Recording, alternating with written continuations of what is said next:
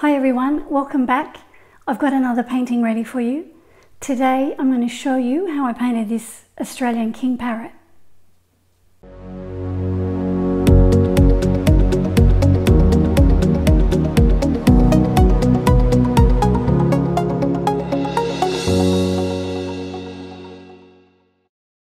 We're lucky enough to live on 25 acres and we're surrounded by state forest.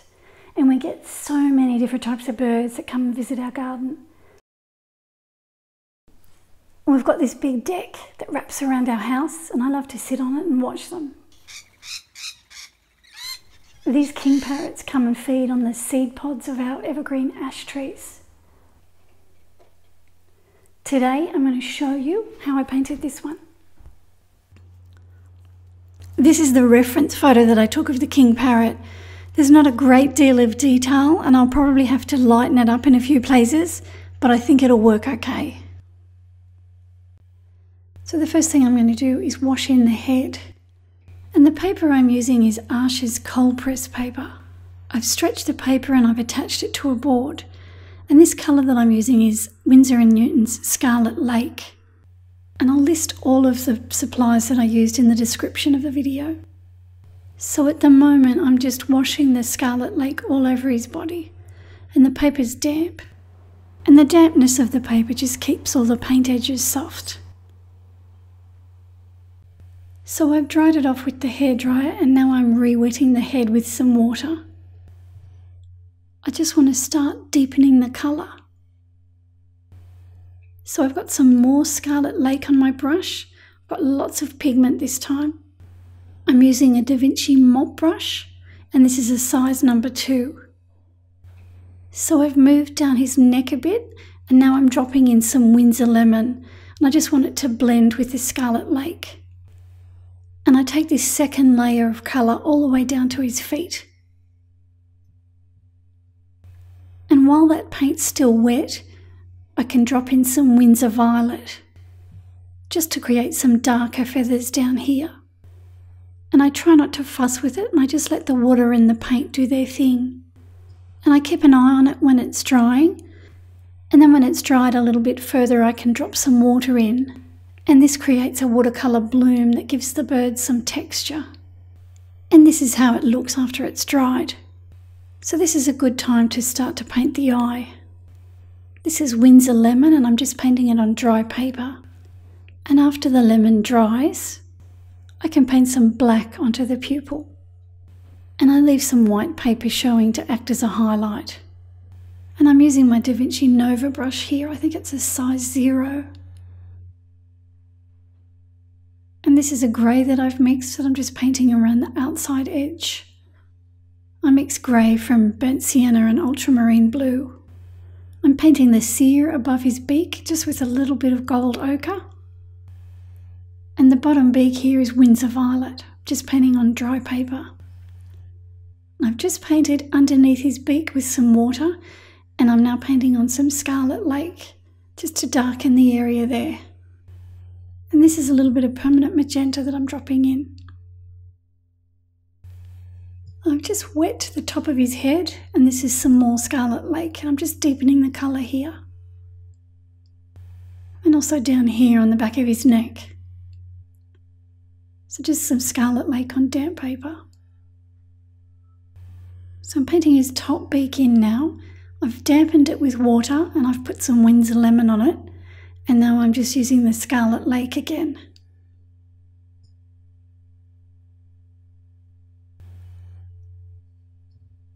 And now I've got some more pigment on my brush.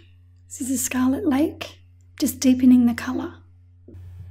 And this is a touch of lamp black on the tip of his beak.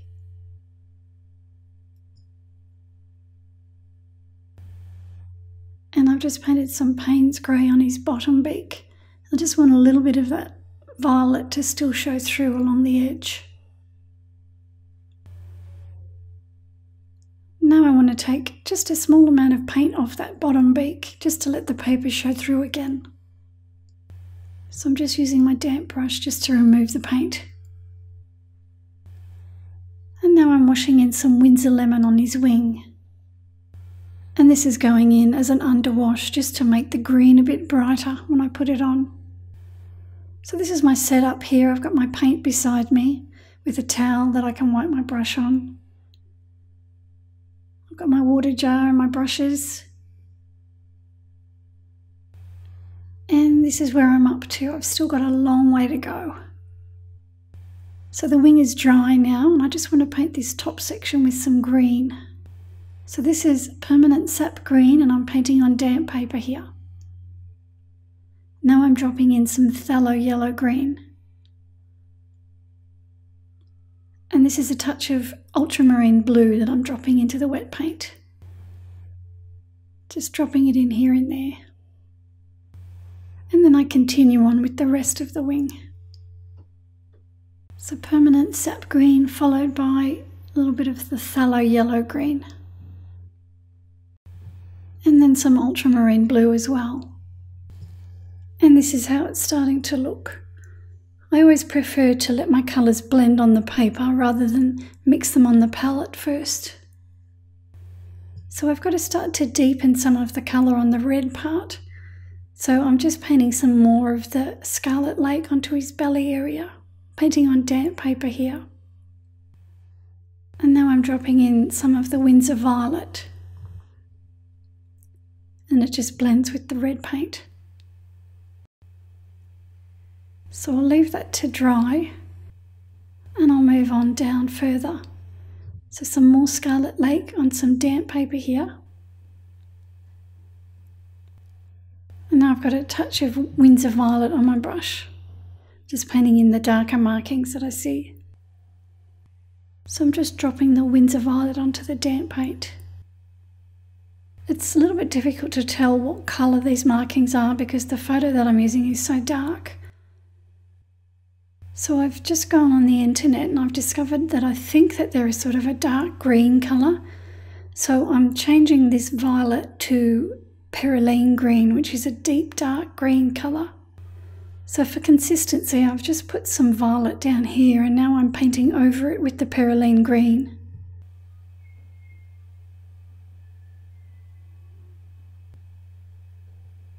And then I can go a little bit darker with this Scarlet Lake as well. So just painting over the top of the dry paper now.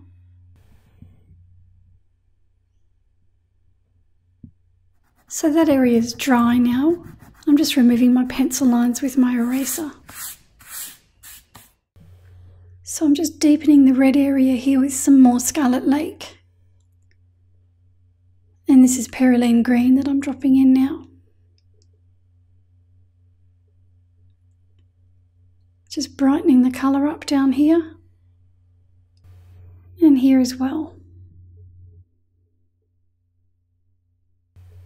And a touch more of the perylene green again. So back up to the body here, and I'm just dropping some more of the Scarlet Lake onto the damp paper, just to deepen the colour in places. Just over on this side as well.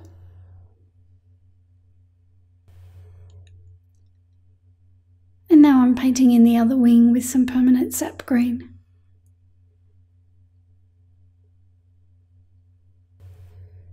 And then I deepen the colour with some perylene green. I'm just painting onto the damp paint here.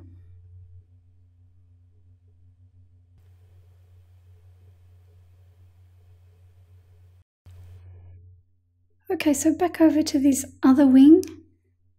And again, this is the permanent sap green that I'm painting. So I'm just going to leave that to dry and I'm going to move down to the tail feathers now. And I just need to bring my drawing back in.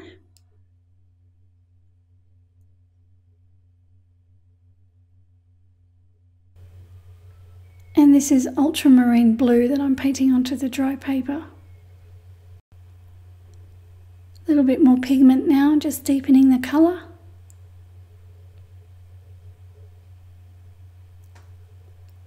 Do the same thing on this one down here.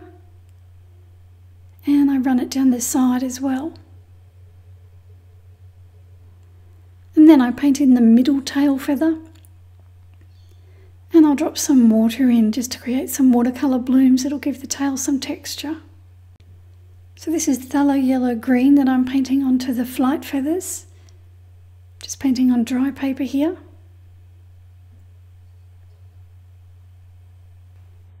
So then after it dried, I drew in some pencil lines, and I'm just wetting down this front flight feather with some water.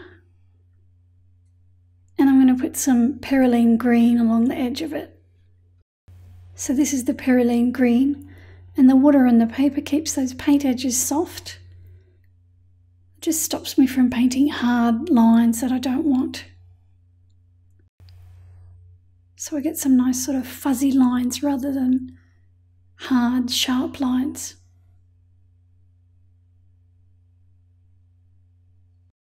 And I just go all the way along them doing the same thing. So moving a little higher on the wing now, and I'm just doing exactly the same thing on this group of feathers here. So I wet them first and then I just paint the perylene green on. So my paper's slightly damp here. I'll just add more water when it starts to dry out. And the paper's damp up here as well. So this is just the perylene green again. So just moving further up the wing, and I'm just deepening the ultramarine blue that I put here earlier. So I'm just going to soften that with a bit of water now.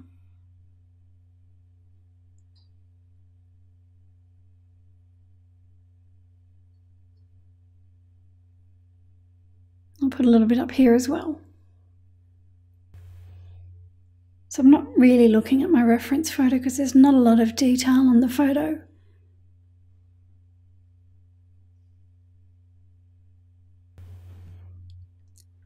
Okay, this area here I'm painting with some Payne's grey, just painting it on the dry paper. And now I'm deepening the colour with some more Payne's grey, and I've just switched to my finer brush. Same thing on this side. And now I'm using my brush just to take a bit of the paint off, just so that the paper will show through again and it won't look so flat looking. Okay, some Payne's grey up on this long feather here. And I've switched to my liner brush just to get into all the edges. So the same thing on this side, some Payne's grey on dry paper. And my liner brush just helps me tidy up the edges. I just want to run that ultramarine blue down a bit further.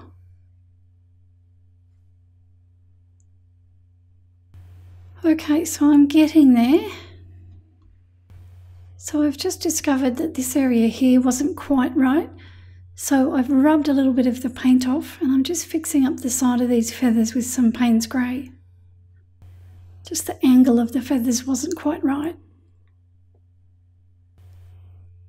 Okay, so time for the feet now. I'm just painting some grey onto the toes. And this is the grey that I've mixed from ultramarine blue and burnt sienna. So painting it on this other foot as well. And onto the claws.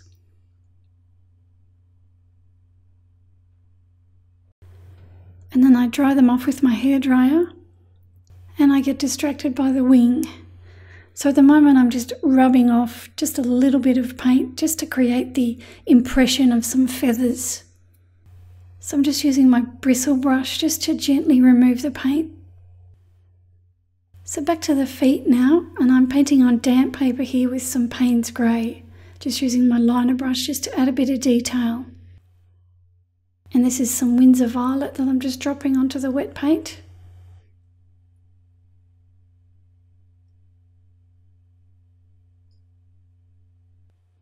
Adding detail over here with Payne's grey on damp paper. And dropping in some Winsor violet again. Some more Payne's grey. And and a little bit more of my grey mix onto the claws. Now watercolour always dries lighter than what you expect, so I just want to deepen this colour again under here. This time I'm using permanent magenta, and I'm painting on damp paper here. So this permanent magenta is a transparent colour, so the red will still show through, but it'll just deepen the colour.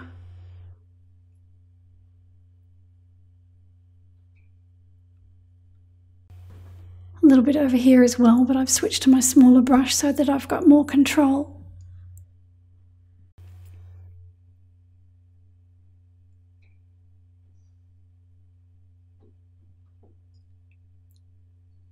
And this is some permanent magenta up here as well, painting on damp paper.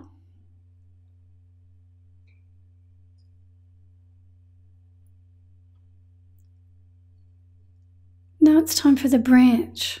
So I'm wetting this with water, and this is permanent sap green that I'm painting on. I just want the colour to be light at first. Switch to my liner brush, and now I've got some perylene green. I'm just running it down the edge and letting it bleed onto the branch. And this helps to create form so that the branch doesn't look so flat. So I just lay the paint basically where I want it, and I just let the water on the paper disperse the pigment just across the branch. Just get that nice soft fuzzy edge.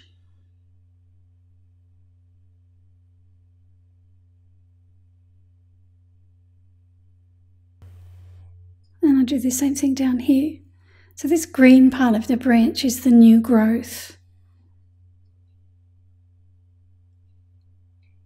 So when I move further down the branch, the colour will change to more of a grey colour. So even though I took this photo in winter time and there were no leaves on the branches still had the newer growth as showing in green, and the older woody growth was a sort of a grey colour. So I'd like to try and depict that in the painting. So now I'm switching to the grey mix. This is the ultramarine blue and burnt sienna that I mixed up. I'll just take it further on down the branch. And then I drop in some Winsor violet as well.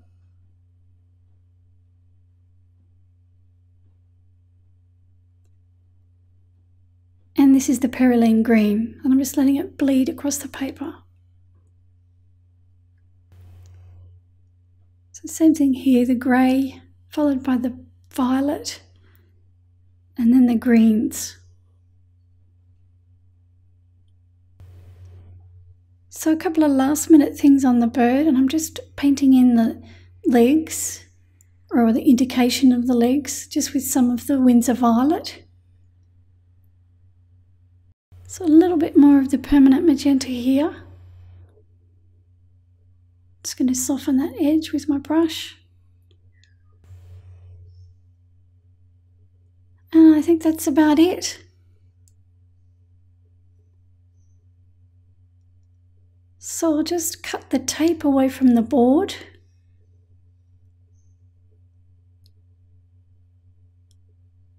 And then I can cut the tape off the paper.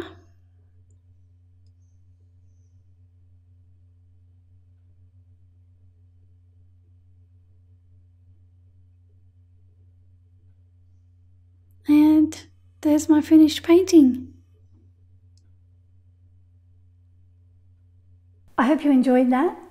Don't forget to subscribe, share this video with your painting friends, and I will see you in the next tutorial.